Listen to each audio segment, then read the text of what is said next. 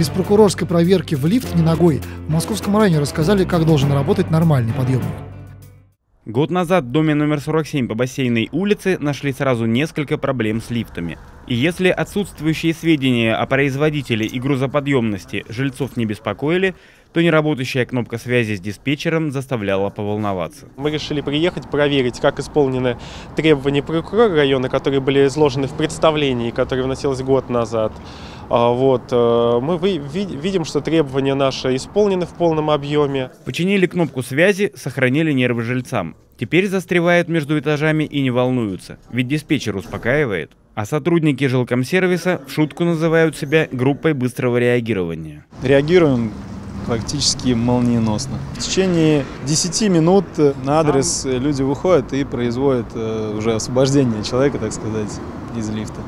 Теперь бы с механизмом разобраться, чтобы внезапных остановок не было. Но это дело требует немалых волнений и ждет своей очереди в адресной программе ремонта лифтов. А вот что должно функционировать безо всяких оговорок – это ловушки. Или ловители, на сленге сотрудников ЖКХ. Они не дадут кабине упасть в шахту, застопорив ее, если вдруг оборвались тросы.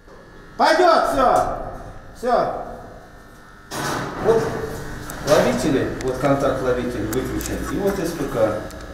На самом деле срабатывает ограничитель скорости, который резко останавливает лебедку, соответственно, кабина тоже резко останавливается. Чтобы упал лифт, необходимо, конечно, чтобы оборвались все вот эти 3 каната, что практически невозможно. Одновременно, то есть какие-то должны быть преднамеренные там действия. К опасным и даже смертельным травмам может привести и неисправный реверс лифтовой кабины. Похожая трагедия разыгралась несколько лет назад на Васильевском острове. Реверс лифтовой кабины в этом лифте работает как часы. А поэтому риска получить травму, застряв при попытке проникнуть внутрь, практически нет никакого. Проблемных адресов на территории района осталось 11. В основном были жалобы на отсутствие связи пассажир-диспетчер и отсутствие шахтовых ловушек. Проверки будут продолжены до полного устранения недостатков, пообещали в прокуратуре.